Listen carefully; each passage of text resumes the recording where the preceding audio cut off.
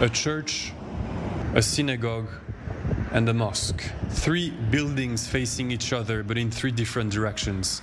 This is the very symbolic architectural concept of this Abrahamic family house. Sheikh Mohammed bin Zayed then decided that there should be a synagogue included in the complex, so that the 3 great monotheistic religions would all be represented equally. Each religion has its own identity and its own services, but they will all coexist in the same compound.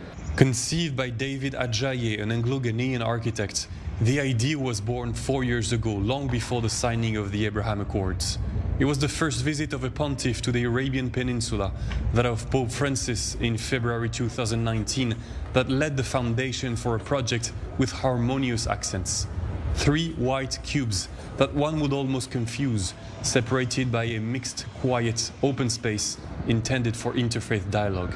I think it's a historic shift, and it's worth bearing in mind that Jewish communities existed throughout the Middle East until the mid-20th century, when, after the creation of Israel, most of them either left or were expelled, migrated, and then later, after the Iranian Revolution, also the Jews of Iran left. This is the first new synagogue established in the Middle East, other than Israel, since the 1930s, is my understanding. So it is a historic development. Earlier this week, a Torah scroll was offered by Emirati President Mohammed bin Zayed Al Nahyan to this Moses bin Maimoun synagogue, anchored here forever, alongside St. Francis Church and the Imam Al-Tayeb Mosque. Behind me, there are